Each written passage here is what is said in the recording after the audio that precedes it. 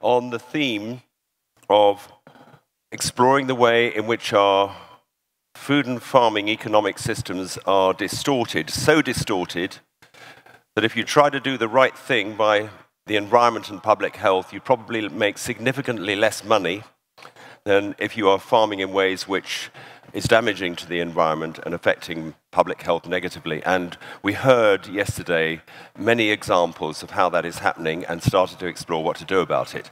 Now, this morning, we're going to take that further. And we have with us a very interesting panel, and I would say that this session is really breaking new ground. We've been discussing the issue of so-called externalities, the positive and negative impacts of different food and farming systems which do not appear in the price of the food that we buy, and the tea bag food, which is an initiative which is funded by the Global Alliance for the Future of Food, who are our main conference sponsors. Have been looking at commodity studies, looking at, for instance, we explored yesterday the impact of palm oil, and one statistic which really shocked me was that if you look at the world price of palm oil, it's X, and if you add in the negative externalities to that price, it doubles it. And that's just one example of how distorted the prices are.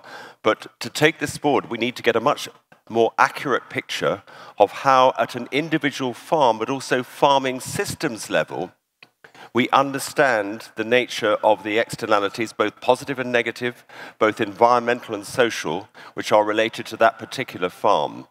And to explore this is a man called Dr. Harpinder Sandhu, who I met in Brussels last year at a tea bag food conference, the economics of ecosystems and biodiversity of agriculture and food, and we heard from Pavan Sukhdev and Alexander Muller about their project yesterday. And I suggested to him it might be a good idea if he came over to the US 2 or 3 times from Australia, visited some farms, and put together a report for this meeting. And he said, yeah, I'll do that.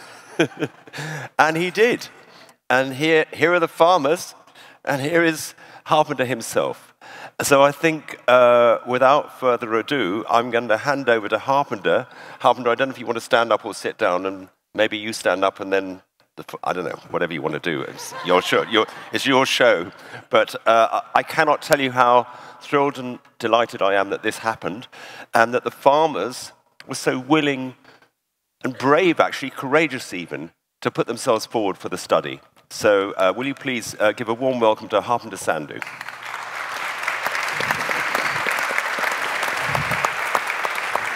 Thank you, Patrick, for your kind words. First, I would like to thank the organizers, especially Sustainable Food Trust, Patrick Holden, Sustainable Food Alliance, for giving me this opportunity to come here and speak to this learned audience.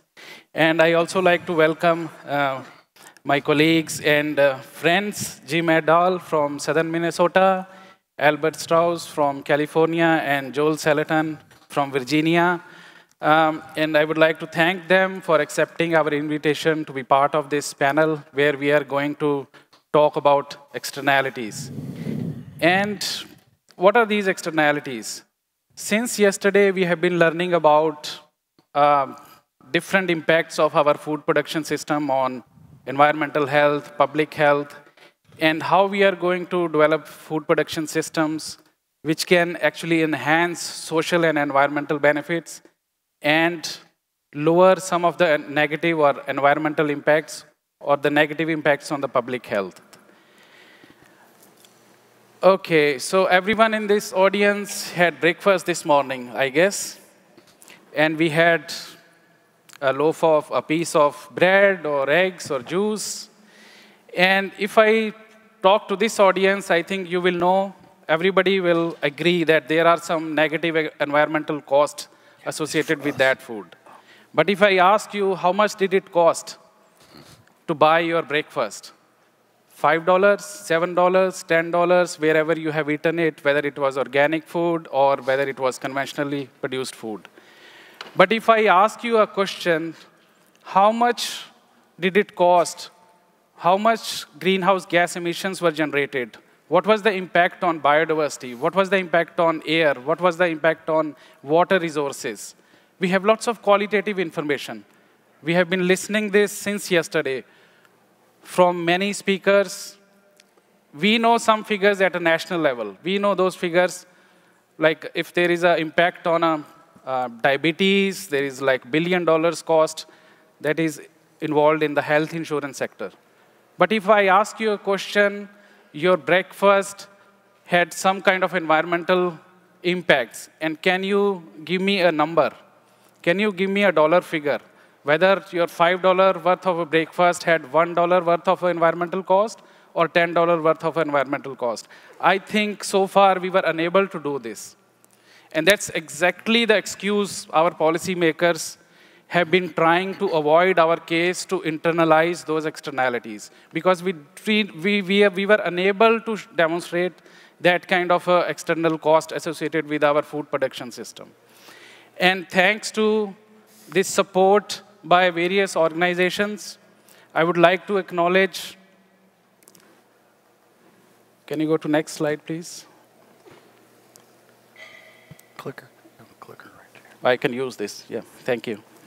So, Sustainable Food Trust, Global Food Alliance, and all these lovely farmers who agreed to participate in the research, we have been able to nail this problem.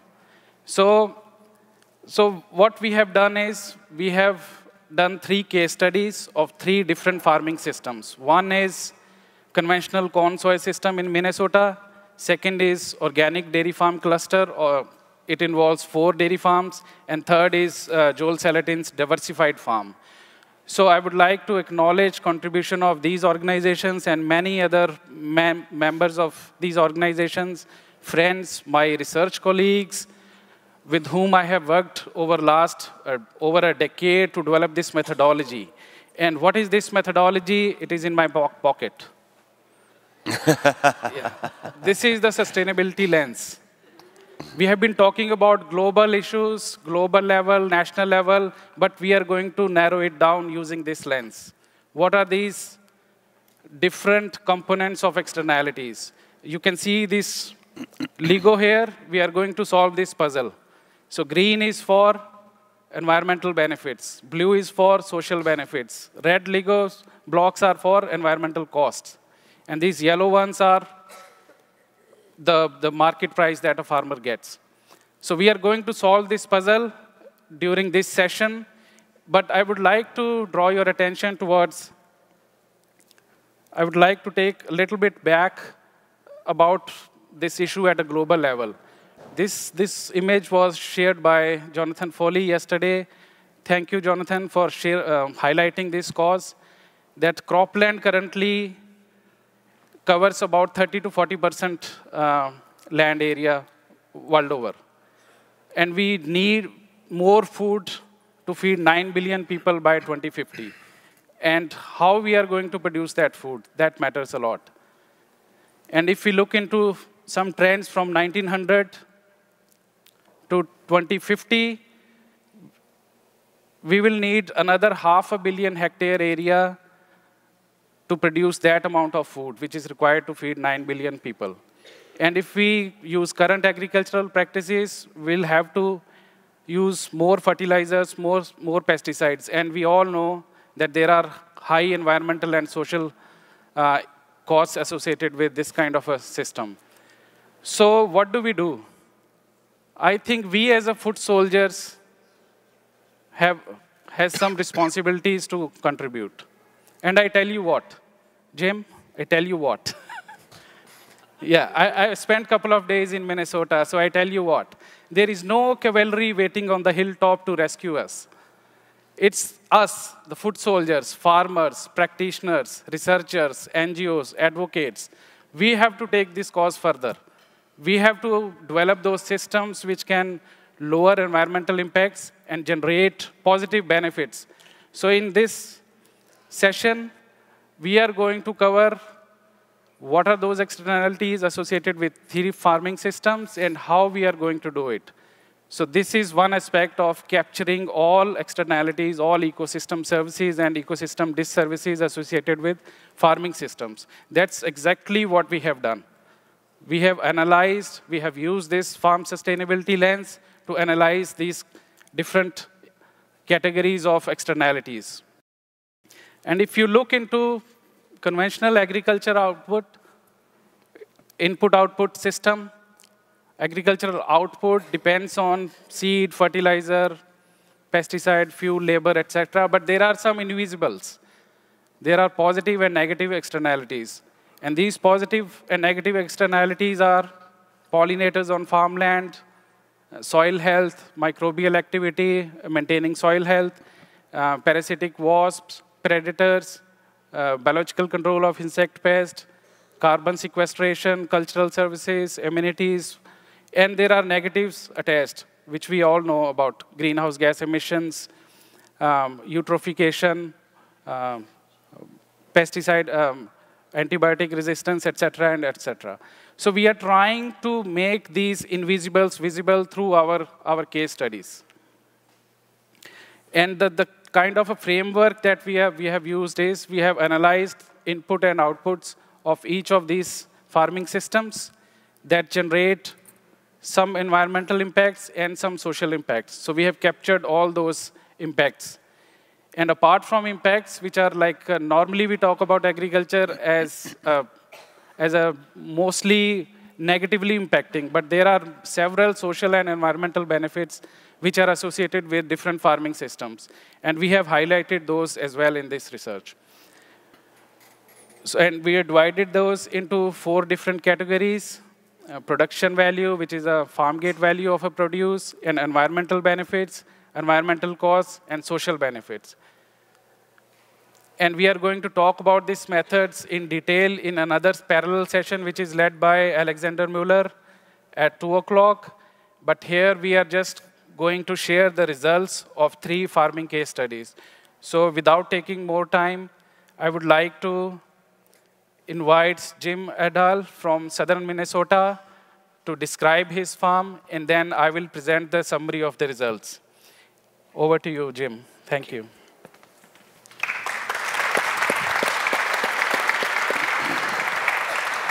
Good morning. I'm Jim Erdahl. I produce corn and soybeans in southern Minnesota with my wife, daughter, and son-in-law. The farm was settled by my great-grandfather in 1878. He built a house 9 years later. My daughter and her husband currently live there. Just last month, the 6th generation arrived. Don't know if he wants to farm yet. He's still a little wet behind the ears, but I want to give him that opportunity if he so chooses. In order to give him that opportunity, we need to take care of the land, be good stewards of the soil. My dad started steps to protect the soil in the mid-70s. In 2008, I started using a strip-till system to produce the corn and soybeans. Strip-till disturbs less than 30% of the soil surface, leaves more than 70% of the previous crop's residue intact. In the fall, immobile nutrients are incorporated in the strips. GPS navigational tracking, as well as variable rate fertilizer, is used to build the strips or zones. At planting, seed is placed in the strips along with liquid starter fertilizer injected with the seed. All functions of the strip till and planting operations are electronically monitored, such as tractor performance, field tracking, seeding rates, fertilizer applications. The data is logged for further or future reference. Sometimes it feels like I have more video screens in my tractor cab than a good sports bar.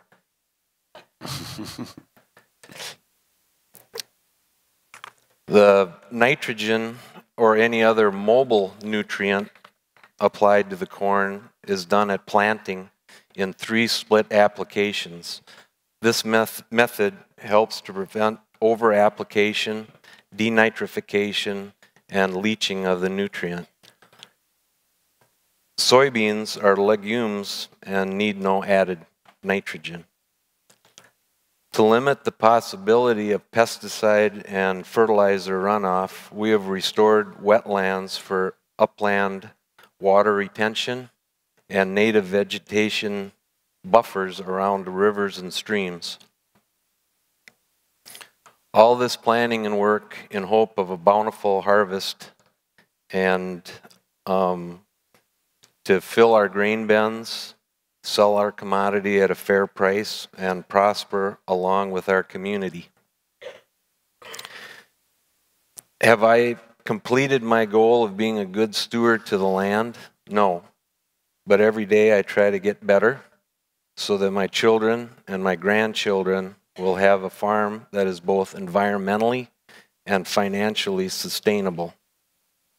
I thank Patrick for inviting me to this conference and Harpinder for his work and research in this case study.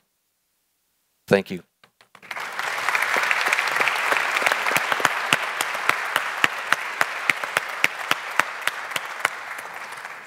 Thank you, Jim, for explaining this farm, like what kind of major technologies that you've been doing.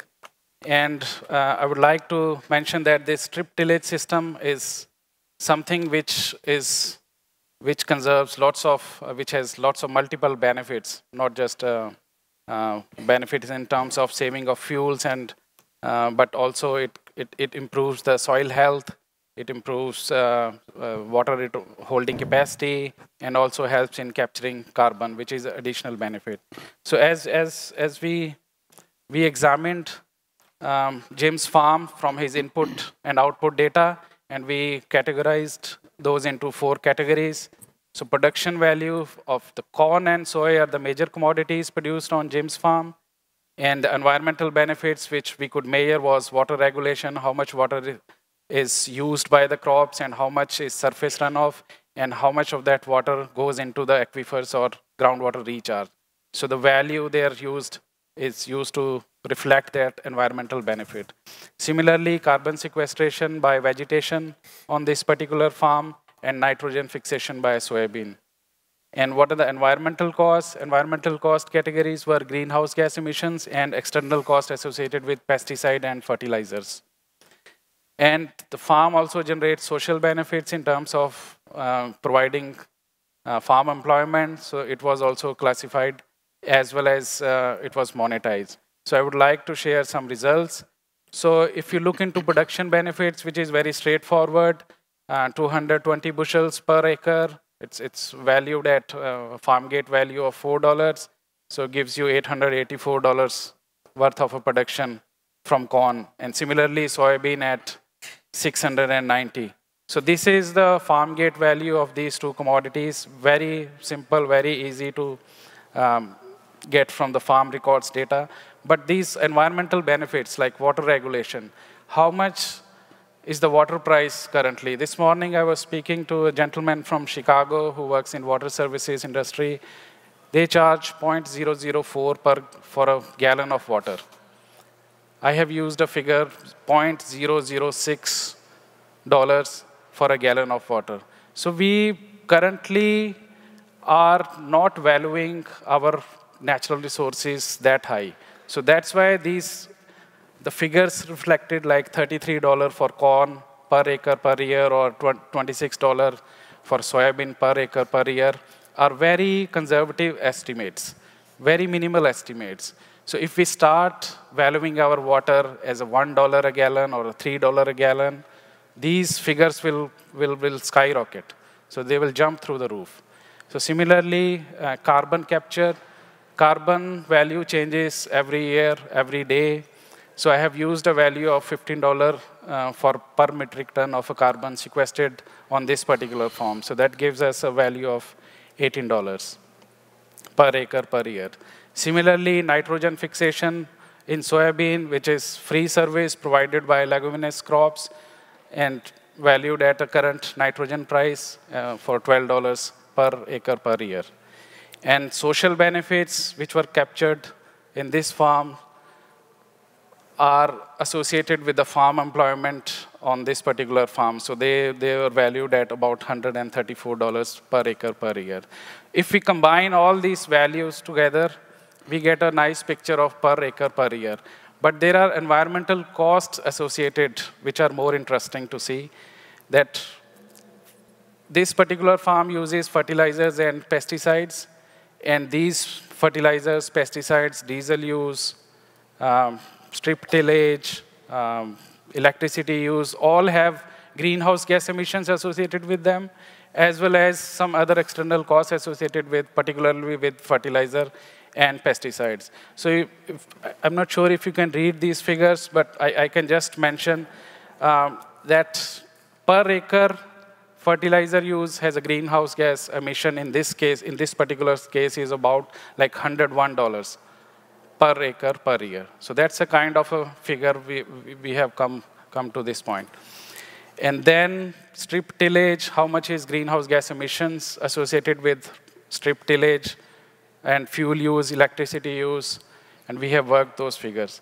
And what are these external costs? Which are the major costs involved in these systems? They involve all of these listed costs in a very minimal, very conservative estimates of all these categories. So what are these categories? Impacts of honeybee, pollination, what is the budget of USDA, US EPA at a national level? So how much they are spending to fix pesticides, nitrates in water, food poisoning, food safety. So all these categories, which will be available in a report, very difficult to read from this PowerPoint. But all these flood damages, impacts on waterways, impacts on fisheries. So all these are worked out at a per acre, per year level for this particular case farm study. So this, just for fertilizer, it comes out to be more than $100 per acre per year. And then similarly for pesticides, its figure is about $56 per acre per year. So these are the kind of external costs which are generated, which are calculated in this case. So adding them up into 4 different categories of production values, environmental benefits. So in this particular case, the environmental benefits generated comes out to be $89 per acre per year.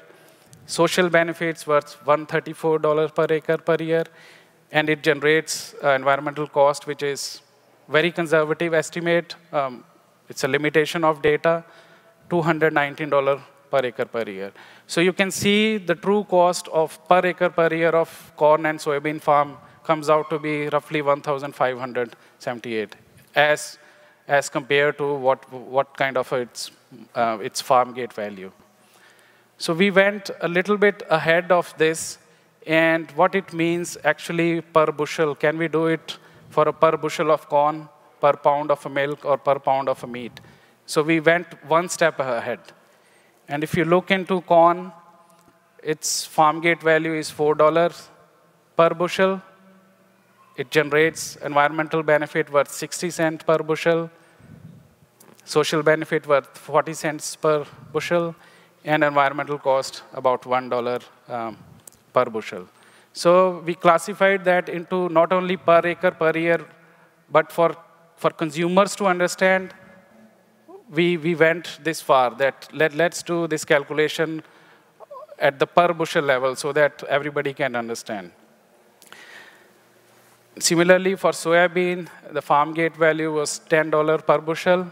It generates environmental benefits worth $1.29, social benefits worth $1.90, and has environmental cost about $3.17. And if you look into percentages, it's about like 25 to 35% of the current farm gate value is the environmental cost. But at the same time, we don't want to look, this lens is not looking into environmental cost or negatives. It is looking into this social and environmental benefits as well. So at this kind of a farm, because of it's already doing its sustainability practices, the ratio of environmental benefits and cost is about 1:1. So if I was explaining this to my kids when I was preparing this talk, and they saw that, okay, this is a bar chart, And my little daughter, she said that, okay, I can do it with, using my Legos. So I brought them here. Very easy for children to understand what are we talking about. So these are the environmental benefits. These are the social benefits with blue, and this is the environmental cost of this particular farm. So you can clearly see environmental benefits and cost are 1:1 ratio in this particular farm. And these results are very specific to this farming system, this particular farm. It cannot be generalized. We need more kind of a study. So I'll come back to that, but I will stop here. And I will invite Jim to provide any comment on these results. Thank you.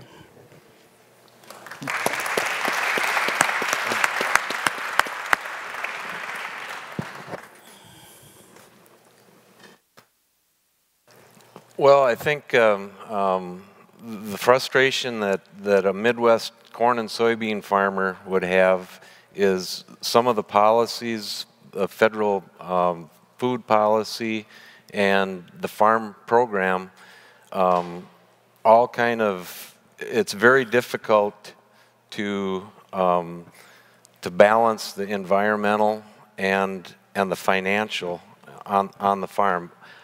That's all I do. I don't have any other job but to produce for my family selling corn and soybeans. The way the farm programs are written, it's hard to change, to add a rotation to my crop. It's financially difficult to do that. And I think what we need to do is maybe change the policy. And I think Harpinder's research here gives us, as farmers, benchmarks that we can try to attain. And if we could get, you know, more people or government programs more interested and more focused on that, on these externalities and how we're going to pay for them, it would be helpful from a production agriculture standpoint to do that. I think this research is really important to me. Like I say, it gives me something to shoot for. So I thank Harpinder for his good work.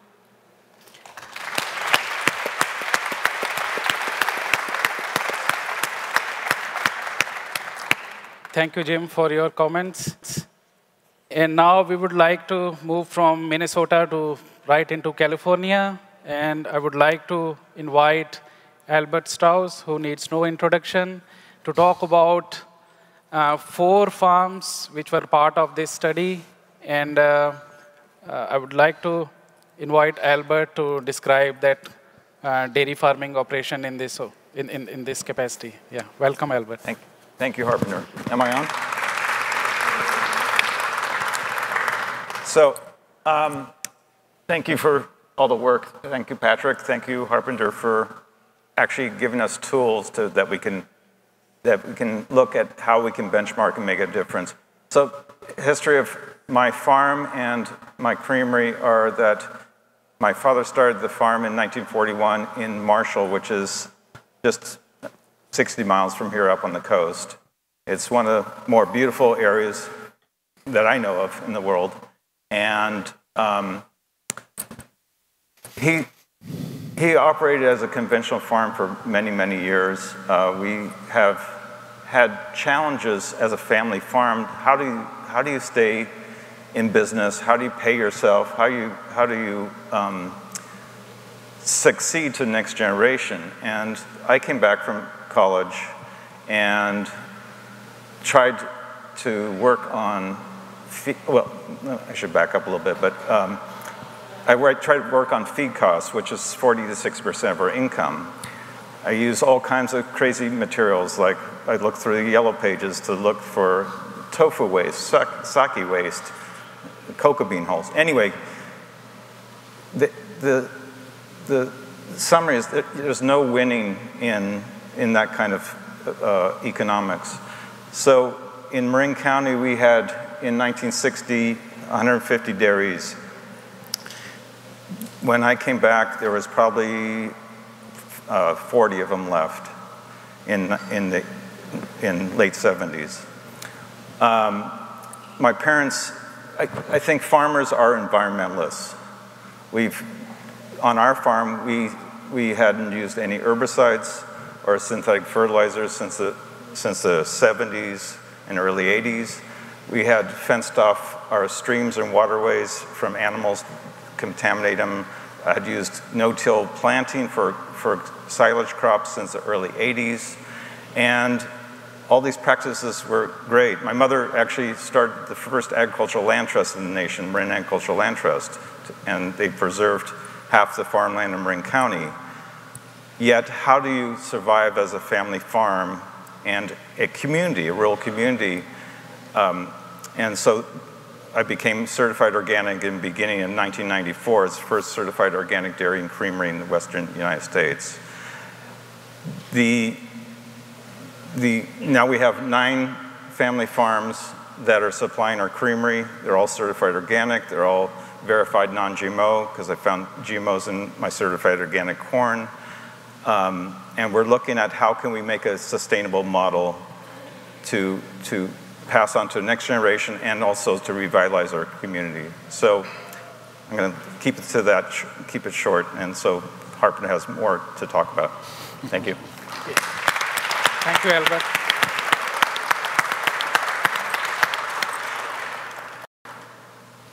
Thank you, Albert. And I'll present results from these 4 dairy farms which are producing organic milk and supplying to this Straus family creamery.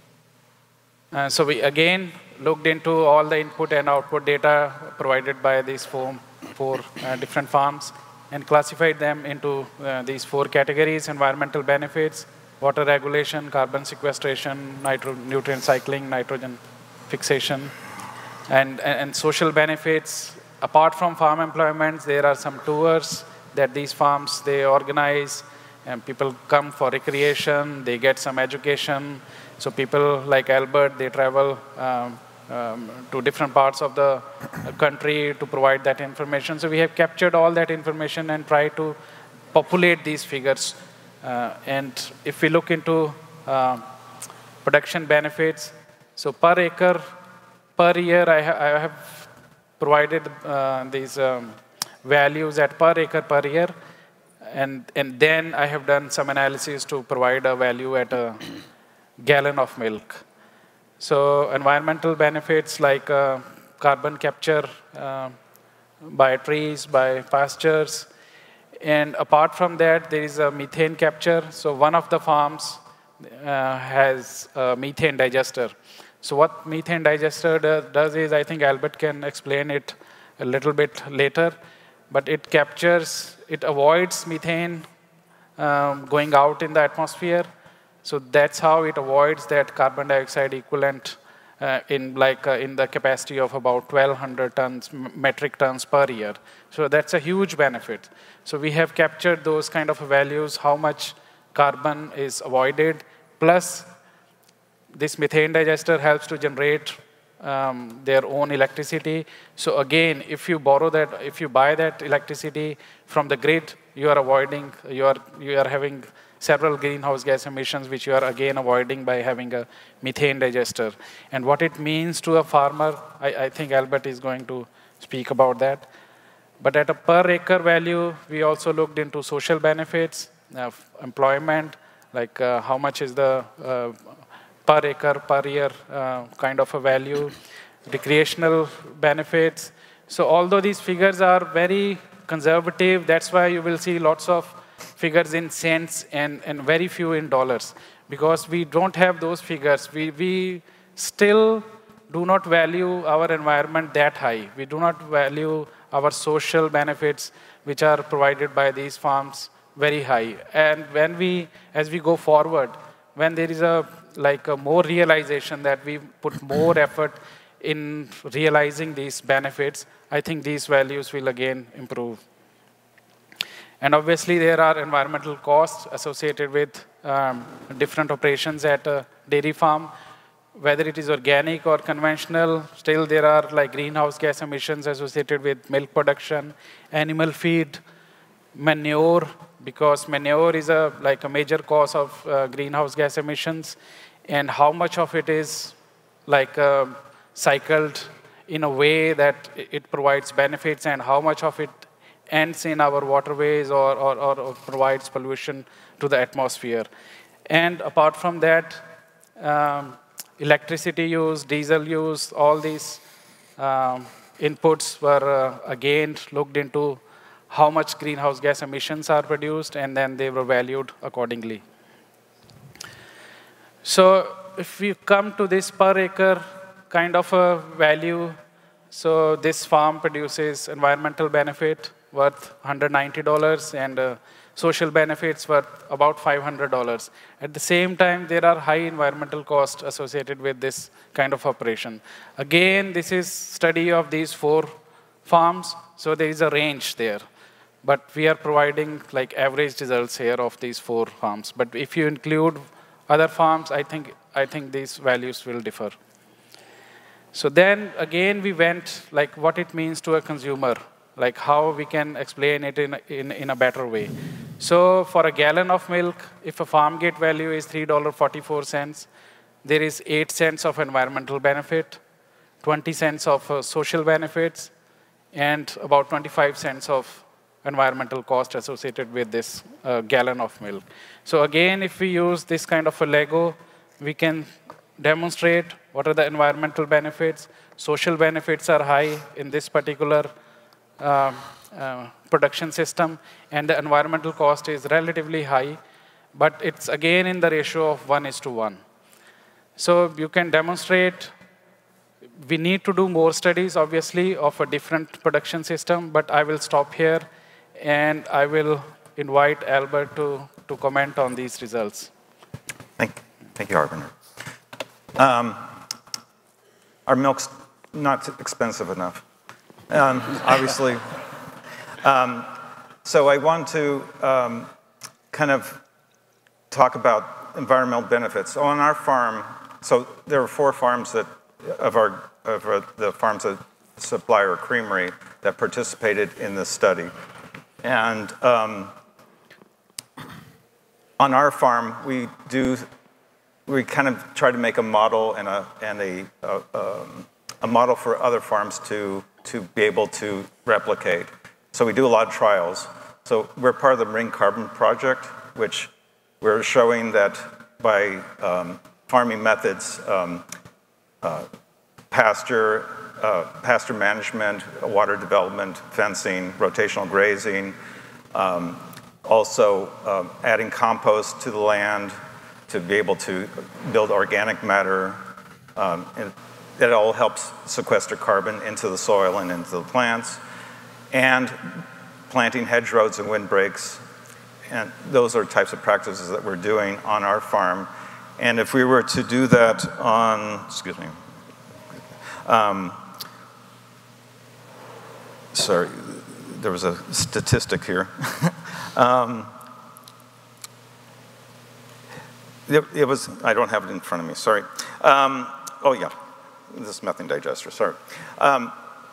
It was going to have quite a significant impact on, if we did on all 9 of our farms. I'll pull up the figure if I can find it. The second part of it was that we have a methane digester on our farm that we, for the last 14 years, no, 12 years, we've been capturing all the methane from the manure and all the waste from the creamery and producing all our own energy and half our hot water that we need for washing our dairy, which has taken a greenhouse gas out of the atmosphere that's 23 times more detrimental than carbon dioxide as a greenhouse gas, as well as producing energy. So if we were able to do that on all of our dairies, that would take 3,000 vehicles off the roads, equivalent to 3,000 vehicles. And if we did it on 2/3 of the dairies in California, that would take 1 million vehicles off the road. So those are some significant figures. Social benefits is something that I feel is very important, especially when we're looking at rural communities dying throughout this country and throughout the world. Farms are employing people. They're employing themselves. I mean, farmers themselves have struggled. We have so many less farmers in this world, in this country, that it's always been a struggle to produce high quality food, take care of the environment, and also pay yourself, much less pay people that are working for you a decent wage.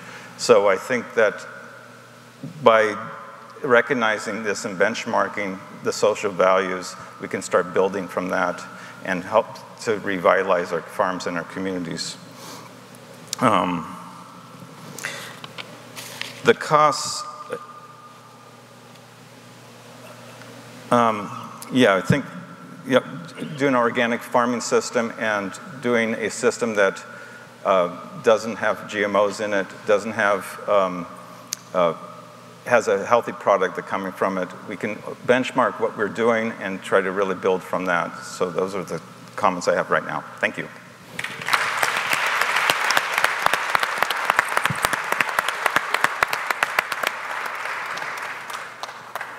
Thank you, Albert.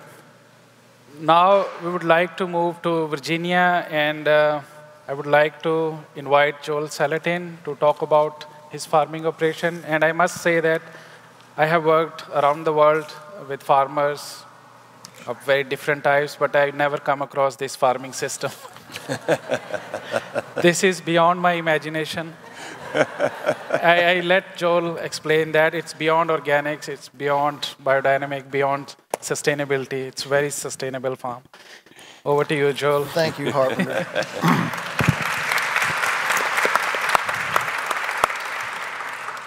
Let me just say thank you for Patrick and for the Sustainable Food Trust and Alliance and Harpinder and the work here. Those of us that are out in the trenches, it's not a friendly world out there. Our neighbors think we're bioterrorists because we don't vaccinate our cows. And we're weird, because we put people on these back dirt roads, What do we want people around here for?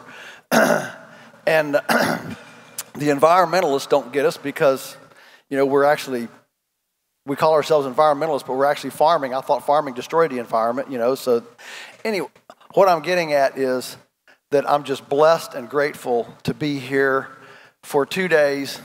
I feel like I've been plunged into a cleansing bath of affirmation, and I'm hooked up to a pure oxygen hose of inspiration, encouragement, and our tribe, and I thank you for that. All right, let's run through this very quickly. I just want to touch very quickly some of the things that we do. We have a lot of forest land on our farm, and Harpinder, of course, put the carbon of that in. But we have a sawmill. We generate our own lumber. We mill lumber for the community, for neighbors and things. Let's see, next, okay.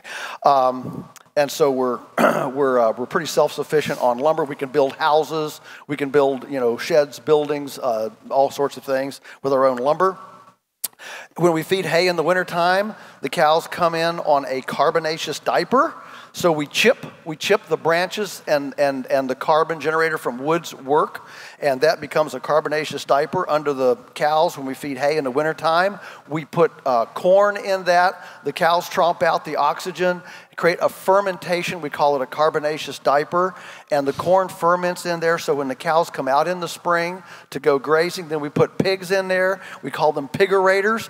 They seek the corn, and in doing so, rotate, aerate, and turn that from anaerobic to aerobic compost. So we're using appreciating infrastructure, pigs, to do the compost work. And this is the heart and soul of the farm. It's a completely carbon-centric deal. Then the pigs go out into pig pastures.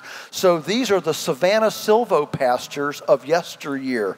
It's important to realize that 5,000 years ago, the planet actually carried more pounds of animals than it does today, even with all the CAFOs and all the people on the planet. The megafauna that was here, that was in New Zealand and Australia and Europe, the bison, the wolves, the beavers, 8% of North America was water from beaver ponds. The sheer vibrancy of choreographed migratory life and synergistic animal-plant, animal-animal relationships was hard to imagine.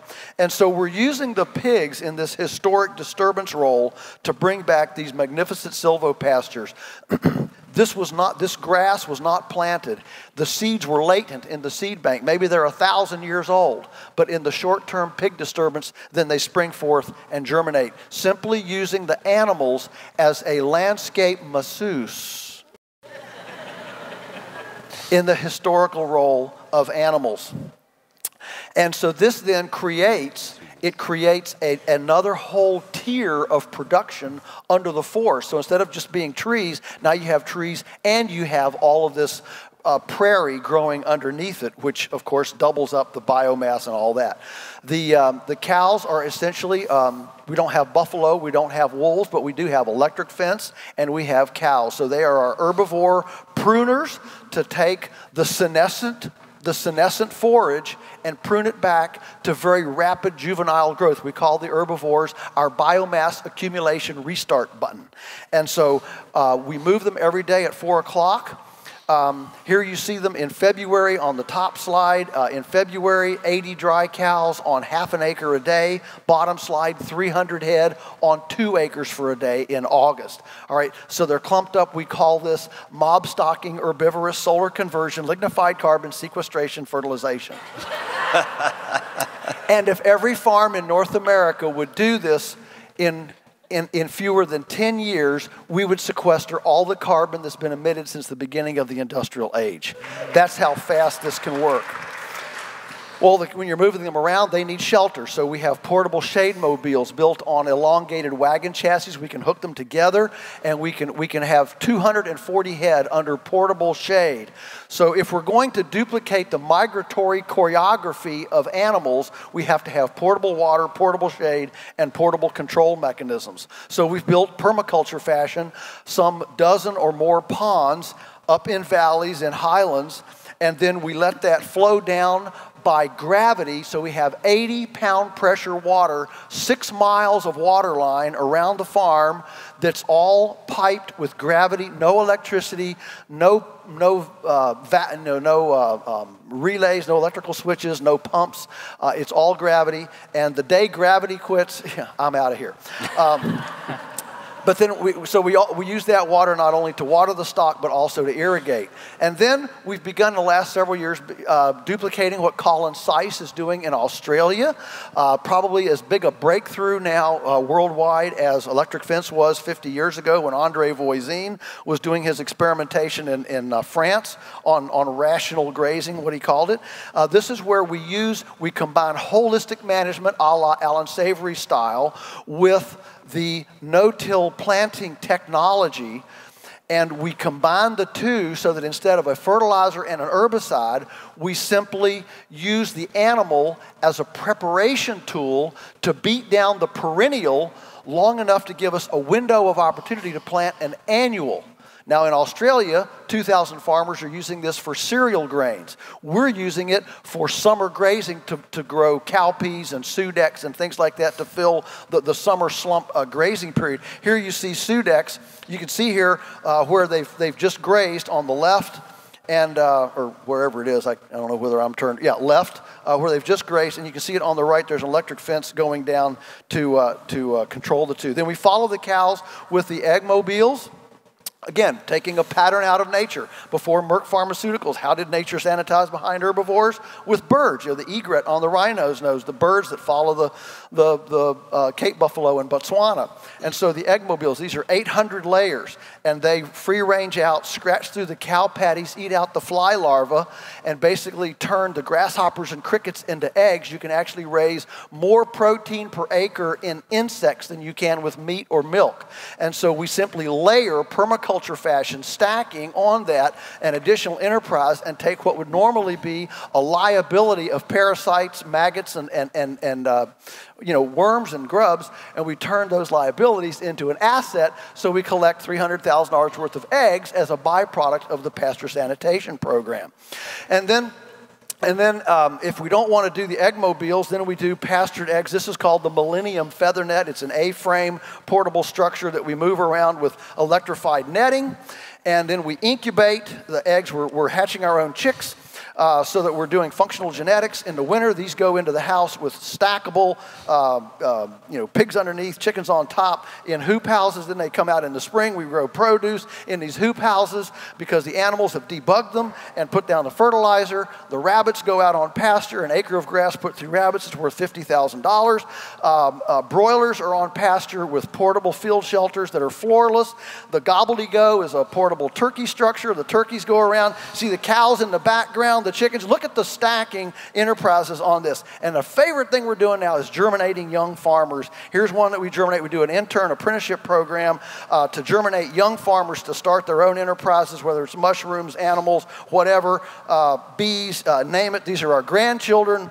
They're now in their enterprises with lambs, duck eggs, and farm tours, making enterprises to meet people in the urban sector, but it all revolves around bright-eyed, bushy-tailed, self-starter young people who, at this stage in my life, to be surrounded by youthful enthusiasm and energy is just indescribable. And so ultimately, we believe the sustainable farm is one that the children want to inherit and stay, and that's our rainbow. Thank you.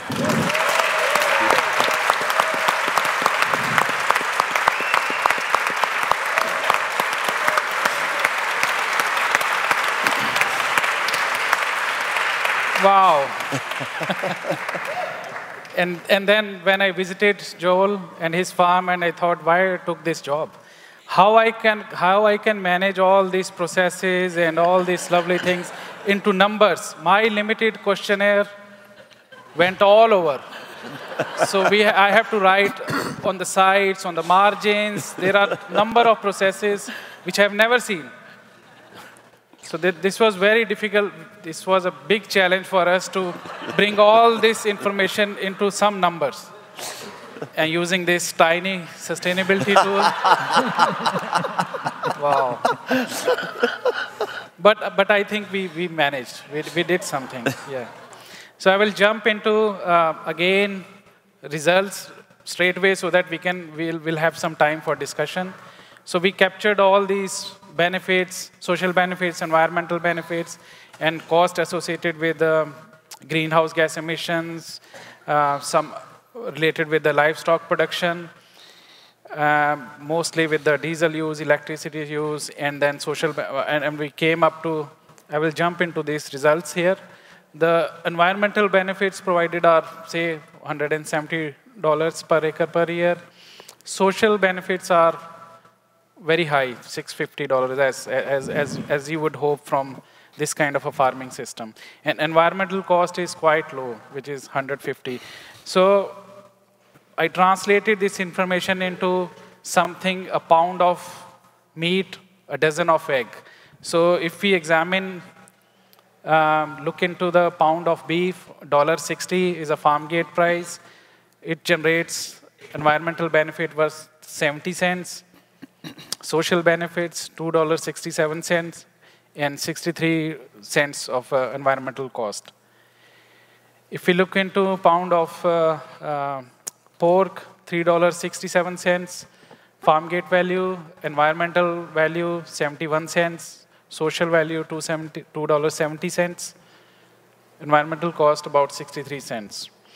Then, similarly for poultry, $3.50 per pound, $1.91 for environmental benefit, $7.20 for social benefit, $1.70 for environmental cost. And similarly for dozen of eggs, $3.40 for environmental benefit, $13 worth of a social benefit per dozen of egg, and $3 worth of a environmental cost. So if we add up all these together, I think the benefit to cost ratio is about 1:5. So you can imagine this kind of a farming system. So when I completed my study, I simply asked Joel a question: why can't we replicate these kind of systems? We have been talking about that we need this system, but these systems exist here. They are working, they are functioning, they are making money, they are working with community. Why can't we replicate?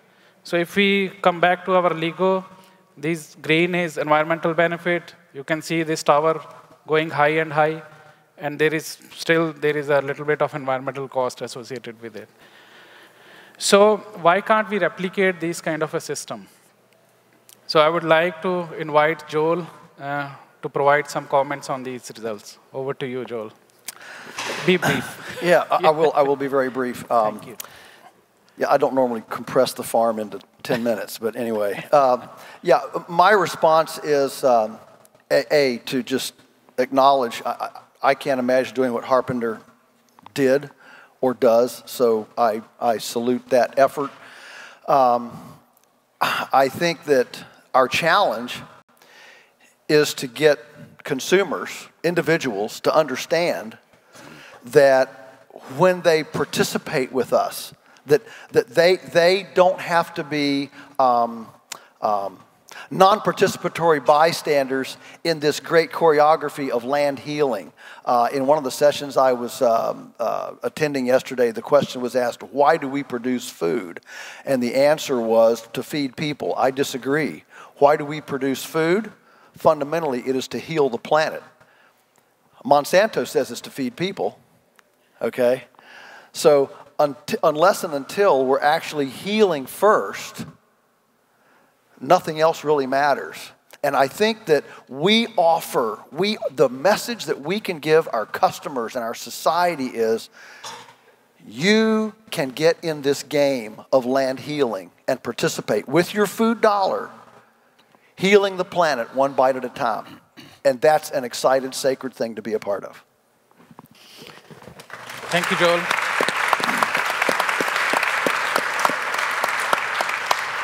I'd like to conclude. I'd like to do some conclusion. Yes. And then Q&A. Yes, you can do conclusion. Yes. Yeah. So I would like to thank all my panel members, Jim, Albert, and Joel, for sharing this information. And just few concluding remarks, like how we can use this information, what it means to us. So Joel has rightly summarized that we want consumers to participate in this land healing program. But just like a quick summary of our results, like if we look into different products from 3 farming systems: corn, soy, milk, eggs, poultry meat, beef, and pork. So there is a benefit cost associated with each commodity. So which in corn, soy, and milk, it is 1-to-1 ratio of benefit cost, whereas in diversified production system, it's 1:5. So I will just summarize into these 3 graphs here.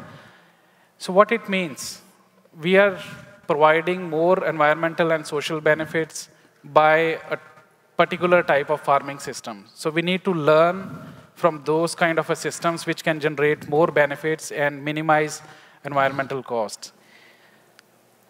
And how we can use this information. So obviously, one is to improve farming practices. Second thing is to raise awareness among consumers that when we are supporting or when we are buying a particular product or a commodity, what are its impacts or what are the benefits? If it is a commodity which is produced in a way which is providing more social benefits, I might choose to buy that particular product. So this is the way we can utilize this information. And above all, I think we want to influence policy. Because where are the incentives to generate these environmental benefits on a farm and to minimize environmental cost? So going back to the main aim of the conference, we want to reset that economic and policy environment so that we can produce food, more food, but in a way which is more sustainable, less detrimental to the environmental health and human health. So I think we need to examine these results in that particular context. And just few learnings that these farming systems are already generating lots of positive benefits. So we cannot generalize them that all farming systems are similar. So we need to do more studies, need to involve conventional systems, conventional dairy, conventional corn, grain, or livestock systems so that we can set a benchmark. So that benchmark is definitely required. So now we have this methodology, we have got these case studies, but we don't have that benchmark. We cannot say that we are doing well or not. We cannot compare with each other, or we cannot compare with the industry standards. Similarly, if we have more studies, we can set some kind of industry standards or some kind of a practices, so which can be utilized by consumers and policymakers alike. So I will stop here, and I would like to thank you, participants, my panel members, and thank you for listening, and over to Patrick.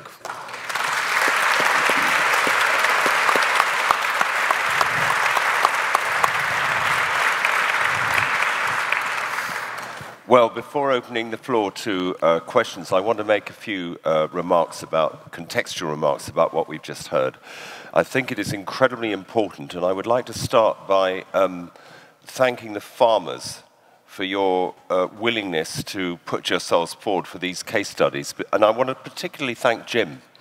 Jim, you, I think, really were very courageous in allowing your farm to be used as a case study. And I think, as you said, it's benchmarking, or it's moving towards benchmarking a system on an individual farm basis. And I remember, I think yesterday, Alexander Muller mentioned this in relation to the work that Pavan and Alexander are doing on farming and food system externalities. We need to move towards individual farm studies, yes, but we also need to identify the systemic nature of the particular system which could be scalable to other farms. We need to do the two together so that, for instance, my own farm, I want Harpinder to come and visit it and do his methodology. And I want to find out how I'm doing on this. And I want to know the elements of my system which are common to other organic dairy farmers, so that Albert and I can talk and look at the metrics, and I can learn from him, and et cetera, et cetera. And also you've got to remember each farm is climatically and soils-wise an individuality. So, but at the same time, there's a systemic approach that Albert and I are both adopting. So there's hugely significant opportunities here also to communicate with individual consumers, because if we can find a way of benchmarking all this, this is really powerful. Remember, after 11 o'clock, the next session, we're going to be looking at ways of changing things. We're looking at interventions and policy and economic interventions which can move the policy climate and the economic climate to favor the kind of farming systems that we've come up with using this kind of tool. And also, already mentioned, there's one of the parallel sessions which is looking at convergence on the metrics, because there are quite a few different systems, and Harpinder has been brave enough to offer his methodology for transparency and scrutiny. It may not be perfect, dare I say. There may be other methodologies out there that in some ways can improve on Harpinder's methodology.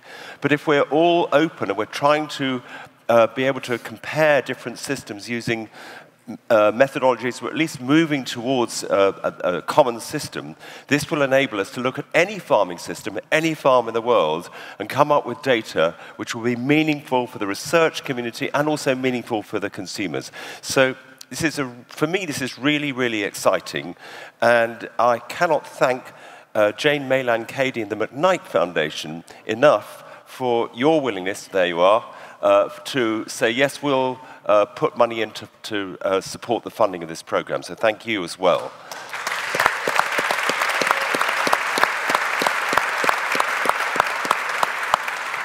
So this is just the beginning, and now I open the floor to questions. If you could identify it yourself and also try to keep it fairly tight, and then I'll take 3, and then I'll open it up to the panel. Right. Please, yes, the lady there with the green. Wait, can you wait? Get to the microphone. Oh, sorry, you're first. Thank you very much, and I'd like to thank the speakers for the wonderful presentation of family-owned farms. My question is really for Dr. Sandhu.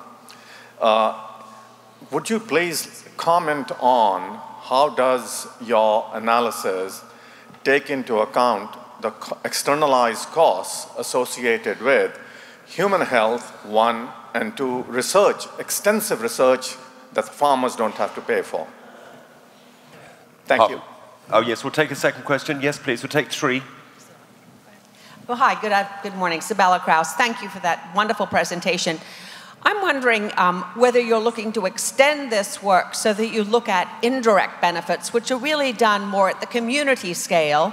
I mean, there are studies here that show that communities, like at the county scale, that there's at least a 100% or 50% higher benefit for the indirect costs in the nearby rural communities for vibrant and successful agriculture. And it seems that also on the social benefits, there are a whole set of cultural benefits that also could be captured when you look at the community scale. So I'm curious to what extent some of these studies will go in that direction. Thank you. The third question. Here. Joel, great presentation. You've really created an amazing model. My name's Jim Slum. I work with Family Farm in Chicago. We do a lot of work to help farmers get access to markets, scale up, get financed. Nobody in our area is doing anything even remotely close to what you're doing. What could it take? What kind of capital costs would there be to create such an operation? What kind of training do you think it's going to take? You know, a young farmer who, you know, emulates this kind of a system and wants to do it. And, you know, any other advice for, you know, helping bring this into other areas, because it's awesome. So, Harpinder, I think the first 2 questions really were both for you, weren't they? Yeah, thank you for your question on this environmental health issues. I think, as Patrick mentioned, we are still developing this methodology. So we are looking for that data on like what are the impacts on public health, and then narrow it down to the per acre level or per pound or per gallon of a milk kind of a level. So certainly we have found the methodology, but we need those linkages. So those links are still missing. And yesterday I went to one of the parallel session on public health. So wonderful research and wonderful data is sitting there. So we need to extract that information and translate back into our model so that how we can capture some of those public health impacts and estimate the dollar value of the per like a pound or a bushel of a commodity. So thank you very much for highlighting that. So we are working on that issue. And the second question was about capturing cultural benefits. We have tried to capture some of the social benefits associated with recreation, but definitely these cultural benefits, they extend beyond to the communities. So the benefits are not just to the farming family or the farmer workers, but it extends to the churches or banks or schools. So we know we very much realize those kind of benefits, but we are still struggling with our methodology how to capture them, because lots of that information is qualitatively available.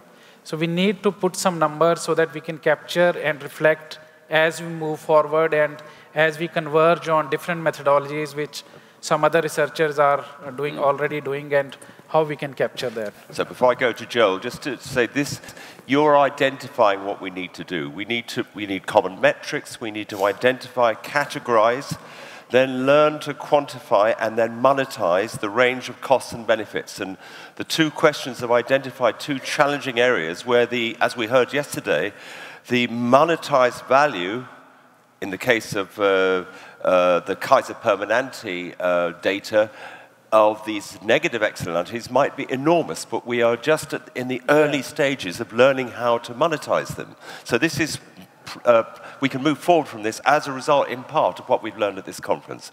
So Joel, to you, your question. Yeah, boy, if I had a magic answer, Jim, to your question, anyway, I'd be doing something else, I guess. But you know, how do we move that? How do we move that forward? I think there are a couple things. One is we need more young people savvy, and we do a really formal intern apprenticeship program, very formal. When we do actual formal lectures, we do field. I mean, it's a big deal, and we are blessed with some of the best young people in the world. But we are taking 10 of 200 applicants. It was easier to get into Yale and Harvard than it is to become an apprentice at Polyface.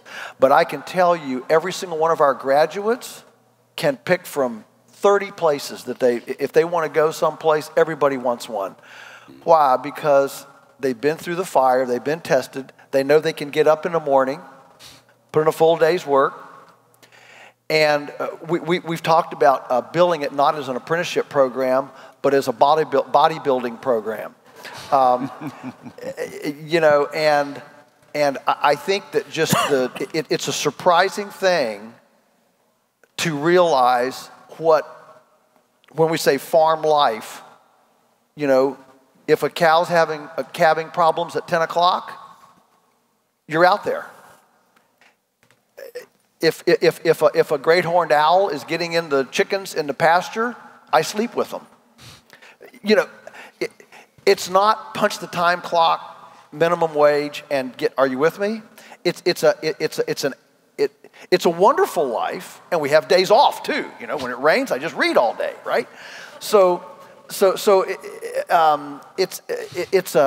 a different kind of life, and I think that our culture right now, in our enamorment of the Dilbert cubicle, the Kardashians, and goodness, separate you from your iPhone and you're dead. We just are not cultivating the kind of character, perseverance, and entrepreneurial personal savvy that it takes to really adopt this farming. Yeah, I think we're also working on how do we get technical skills and agricultural skills back into the high schools and junior colleges. How do we work on getting, so we're working with the state, the local, we have, there's nonprofits that are working on that, career technical education programs. We're also having the universities. Chico State has an organic dairy program. We're working on internship programs. And then we're looking at incorporating a New Zealand model they have institutionalized for getting people experience on farms and working towards equity. And so that's something that we're really trying to push forward with to try to get the next generation in succession. So how do we put a value on human capital, on character, on the sort of attitude that we've lost in the last, well, and during my farming lifetime, of the capacity to do the sort of work that Joel is speaking about, and what Albert has just added as well. I mean, these issues are challenges for our system of monetizing. And as was said repeatedly yesterday, you can't put a price on everything, but at the same time, you want to value it in some way. So these are really exciting challenges. The next 3 questions. Somebody's got the microphone somewhere, hopefully.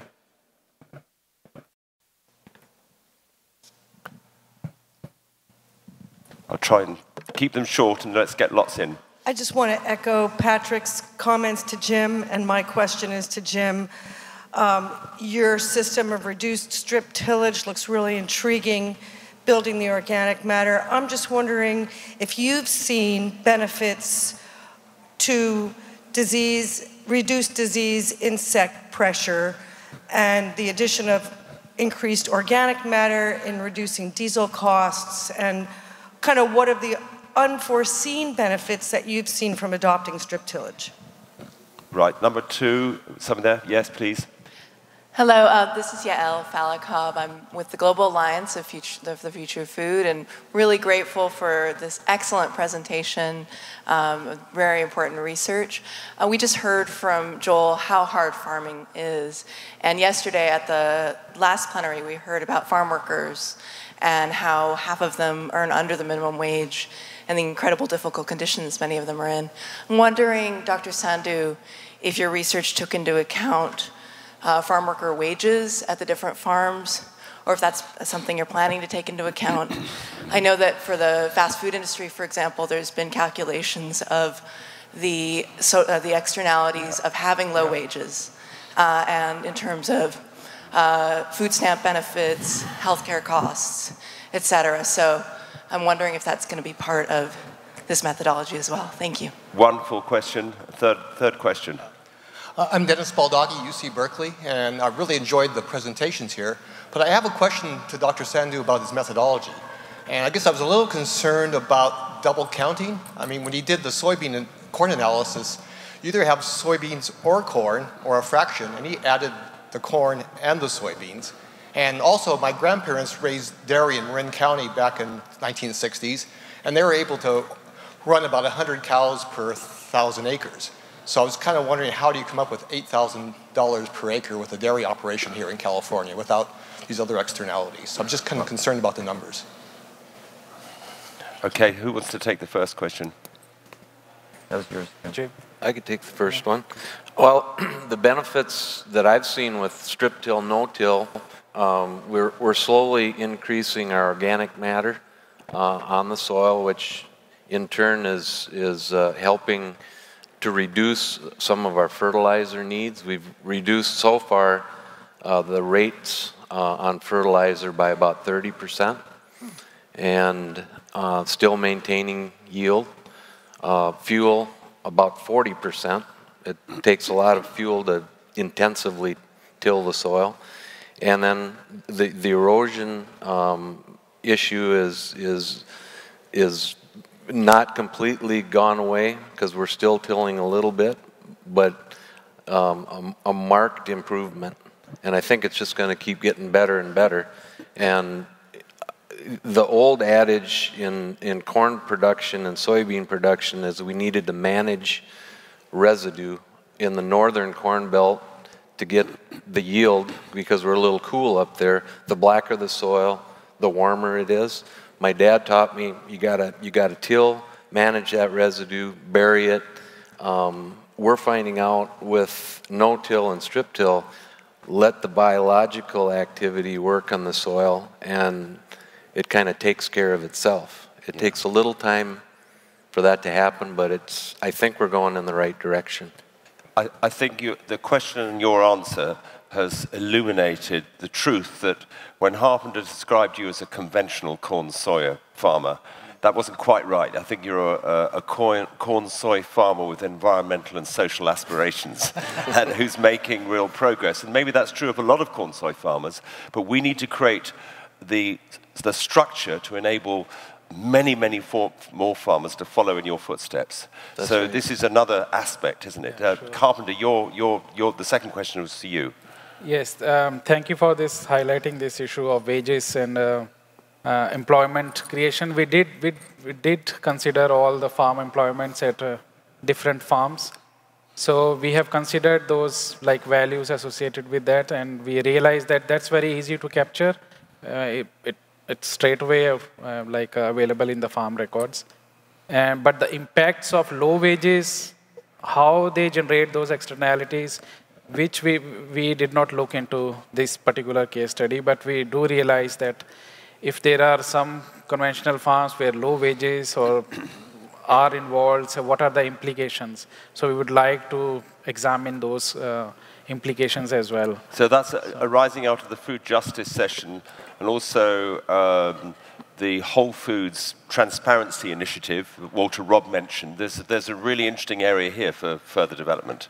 Yes, yeah, definitely. So the third question. Third question I got was about double counting. So when you're talking about natures and ecosystem functions, so it's a normal that you will talk about double counting, but I think here we are talking of ecological system. It's not just economic system. So unless you capture all the ecosystem functions, because the final product is like it's the end of all these means. So ecosystem functions are those means, and the end product is corn or soybean. So that's how we have, in this particular study, I have captured all those ecosystem functions, and then like submitted, or the final value is like a summation of all those ecosystem functions. So I think when we are talking of economic system, we can talk about double counting. But if we do not assess or value individual ecosystem functions, that's what we have been doing for years. So that has resulted in lots of negative externalities because we do not value those individual ecosystem functions. So that's why I don't think there is an issue of ecosystem double counting in this case. So I would like to discuss a little bit later. Yeah. If I may, I think his question was the $8,000 per acre of simply of milk production. In other words, that was the figure. Am I? Yeah. I don't think anybody's arguing yet about the other things hanging on at the environmental. The question, it was the empirical question of $8,000 per acre just in the commodity value of the milk. That was the figure, I think. And is it partly because you're doing so much value adding, or because the milk is so expensive? Albert, I'm looking at Albert. I'm looking at me, but you just took the milk check and divided it by the acres, correct? Yeah. It's Harpinder's. Yeah, so this is average of like 4 farms, so 200 cows to 800 cows. And then the acres also differ between about 150 to 2,500 acres. Yeah. So if you take the average, right. So this is average, so this is not specific about one particular farm. But can I just say that without getting into the weeds on this, this is the value of being transparent about this, your methodology, because the critique of you will improve the means of analysis. If you've spotted something, let's get it right. But so thank you, Harpinder, for being brave enough to do that, because that's what all these methodologies need to be scrutinized so they can come together. Who's been left out and who wants to make a question? And can we quickly have 3 more? Hi, Emily Cassidy, Environmental Working Group. Thank you so much for the presentation. I had a quick question for Harpinder about the environmental benefits, and that's as compared to what? In Minnesota, for example, are you comparing a corn soy system to an acre of prairie grasses, or are you comparing it to fallow soil?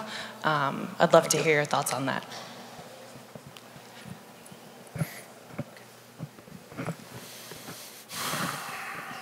There's a second mic already going.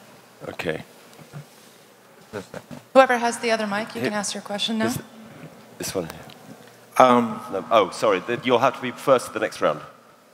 Herb Ahrens from California FarmLink. My question is for Jim. You had talked about some of the USDA disincentives that resulted from the type of strip agriculture that you're doing and how crop rotation was more difficult due to that government policy. Do you see any change in the USDA movement towards crop insurance versus price supports? 1, and 2, what changes would you make in that crop insurance policy to incent diversification, crop diversification? Right. Any of you, which of the 3 questions would any of you like to take, just to crunch them in? I could take that question right now. Yeah. The ag policy is structured, and it has been for years, on production, and that's the incentive for the farmers. The more he produces, the better off you are. And I think that environmental protection it's hard to, because we don't get paid to do environmentally friendly things. It's hard from a business standpoint. It's economic. That's what's driving the management decisions. And what could change that is a farm policy that's more friendly to the environment, and using some of the data that what Harpinder's trying to do is put a price on poor environmental practices. Yeah. That would be, I would say it's a policy change is needed. And this is, don't forget, mechanisms for change, Corby Cumner is somewhere here, I hope. This is material for the next session. Albert. So I just quickly want to say there are programs for environmental ecological programs for the USDA and NRCS, Natural Resource Conservation Service.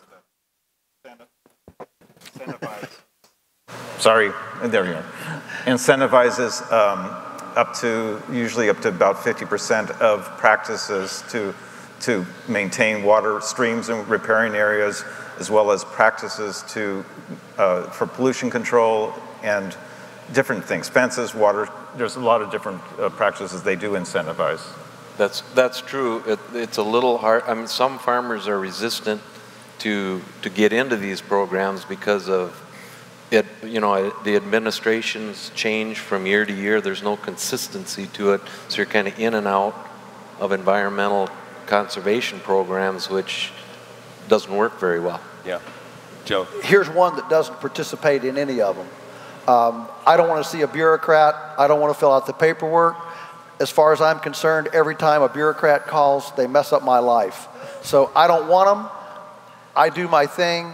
I'm transparent. Our customers come to the farm and traipse around it and communicate with the butterflies and the birds. We explain what we're doing, and it's a very direct relationship. And the farms that we rent that have participated in the government programs, we end up either destroying those infrastructure that the government has built because they don't work, or we just forget about them and put in our own systems because they actually work. So, Joe, I think we're talking about also about farmers trying to not everybody can do what you're doing. So how do you get the farmers to move towards those practices and be able to help them be successful? Power of the customer. To be continued. Which of the three questions, excuse my temporary lapse, have we not answered? We didn't get three, we only got two, because this gentleman didn't get to ask his. Yep, okay. That's right. My name is Yasser. I'm a PhD student. My research is in organic farms profitability.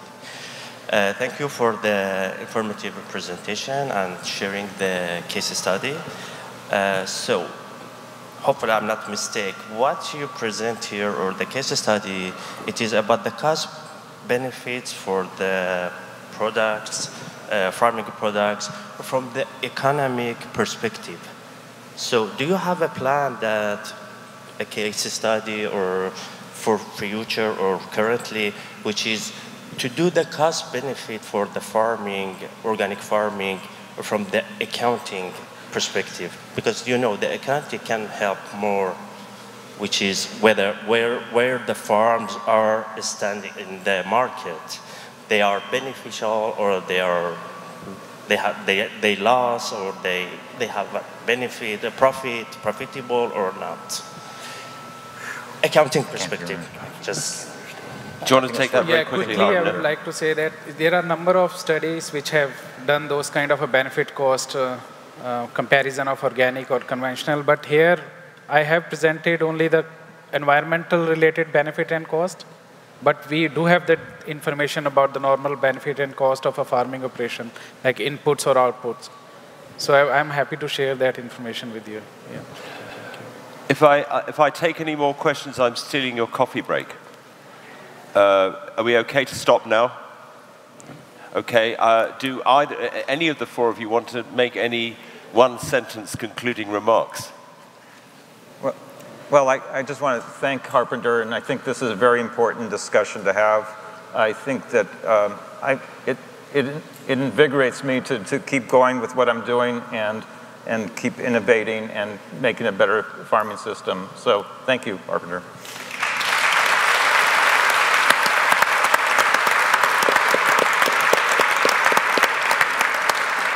And I would like to thank all these panel members who participated in this study and generously shared their data, their time and effort so that we have come this far. And as Patrick mentioned, we are working in a global environment where through TEEP Ag Food Project, where we are trying to improve this methodology. So it's not the end, it's the beginning. So I would like to say thank you to all. Thank you. So, I don't want to say any more because I'm personally inspired by this work, and it is, as Harpinder says, just the beginning. And there are so many more people who are going to help in taking this forward. So thank you all. Blessings on you for doing what you did. And let's move forward and explore some of the implications in the next session at 11 o'clock. Thank them again, please.